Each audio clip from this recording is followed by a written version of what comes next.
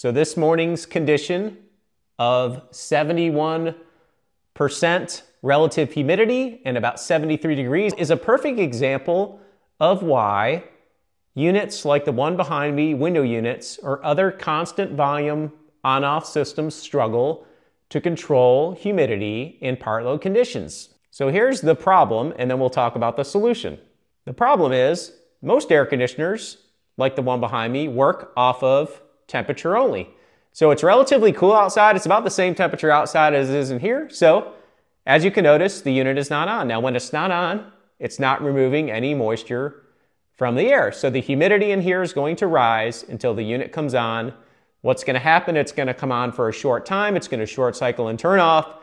It will not dehumidify this space properly.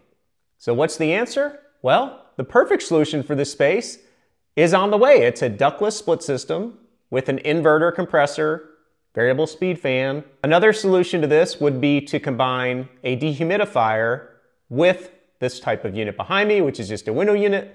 But in an ideal scenario, you want something that's going to vary the airflow so that you can match the sensible load, keep the unit on, and keep dehumidifying.